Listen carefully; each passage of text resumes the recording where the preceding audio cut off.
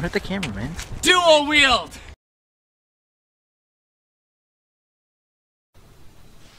How did I end up cleaning carpets? I used to supervise in a restaurant, and I got fucking fired for the most ridiculous bullshit. That's kind of when my life fell apart. Why'd you get fired? Because I tried to help another employee. It's fucking stupid. The manager fucking hated me. She was a fucking bitch. Tell the story. He's gonna get mad, but I get angry. Go for it. That's okay. I worked at, fuck, what happened? I don't know, I got married and blah, blah, blah. I was working at a casino. They offered me to supervise the night shift, which is like fucking suicide. Like, nobody can do it because it's stressful as fuck. The employees suck. The customers suck. But I'm like a chill fucking dude. And I guess everybody thinks I'm a stoner or whatever because I never get angry or anything at work and I'm always chill. So like, oh yeah, we'll just make Steve do it. And I was like, okay, you're going to pay me $15 an hour and plenty of overtime? Like, fuck, dude. Dude, working an 8-hour shift for $22.50 an hour with no degree when you're 19 years old is pretty fucking awesome. I'm not going to lie. So I was like, hell yeah, I'm on that shit all day. So I fucking did that for about 3 years. Working the night shift probably cost me my marriage. And it also cost me my fucking college because I ended up working way too much. It's depressing as fuck, dude. When you score fucking 35 on the ACT and then you fail fucking entry-level, like, music history courses because you're missing classes is really fucking depressing. So I failed school, blah, blah, blah, because of that shit. But it's okay because my job was really fucking awesome. But then someday, okay, so here we go. Someday, this chick, she goes to call out. She goes to call out of the restaurant, and she's like, oh, I'm sick, or my legs hurt, blah, blah, blah. And I'm like, hey, dude, if you call out one more time, you're going to get fired. You realize this, right? And she's like, I've got a note. I'll bring a doctor's note. That'll be okay. And I'm like, okay, but, I mean, the way the point system works, but okay, if you bring a note, you'll be fine. No, wait, I'm sorry, I got to back up a little bit. I came into work, okay? I have to work swing shift, okay? Which is like the evening shift, not the overnight. I come in, the supervisor tells me, hey, somebody called out from night shift. I was like, who did? She was like, Jackie. I was like, oh, wait, well, isn't she, like, 1 point away from getting fired? She calls out. So then I call her. She's like, oh, blah, blah, blah. I'm like, oh, you're going to blah. So blah, blah, blah. I call my manager, okay? My manager fucking hates me. This bitch is such a bitch. She's such a bitch. I don't even know what else to say about her. So she's like, so I'm like, hey, what's up? My Jackie's calling out, like, she's going to get fired. And she's like, yes, but don't tell her. Don't tell her she's going to get fired, okay?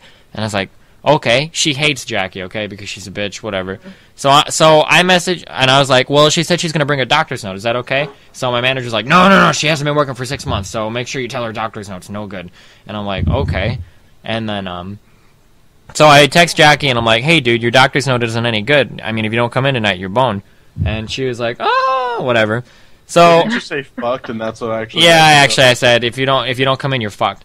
I texted her that. So then what happened was, 3 days later, okay? It was like 2 or 3 days later, okay?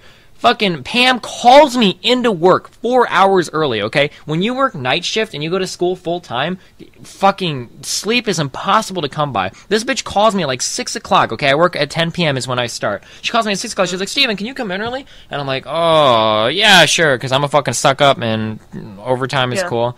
So I go into work. And she's in her dressed up. She's like, you need to come to my office. And I was like, this bitch is about to fucking fire me. There's no fucking way. What the fuck is this bitch? So I sit down and she's like, you told Jackie she was getting fired. And I was like, what do you mean? I told her that her doctor's note. She's like, I checked her text messages, Steve, and I found this. And so, whoom, she takes her little piece of paper out, and the exact text was like, Jackie, you haven't worked long enough to qualify for FMLA. If you don't come in tonight, you're fucked. And I'm like, well, I mean, she was at 9 points. If she doesn't come in tonight, she'll get pointed. You weren't supposed to tell her she was getting fired. I was like, what do you mean? She knows she's going to be at 10 points. I just told her she was going to get pointed. You said fucked. And I was like, well, I mean, she knows that she's going to get fired. She's at 9 points. Well, you said it in a really unprofessional way. You used the F word. And I was like, it was a private text message to another employee. Are you telling me that if I would have used a different word, I wouldn't be getting fired? And she's like, no. You told her she was getting fired. I was like, I didn't really tell her she was getting fired.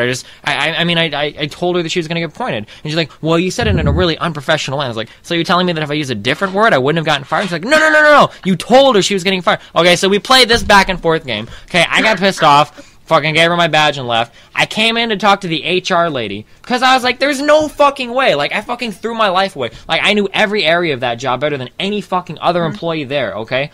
And yeah, the HR lady was just as bad. I sit down in front of her. I'm like, okay, bitch, we need to talk about this. And she's like, you realize I'm the one who approved your termination.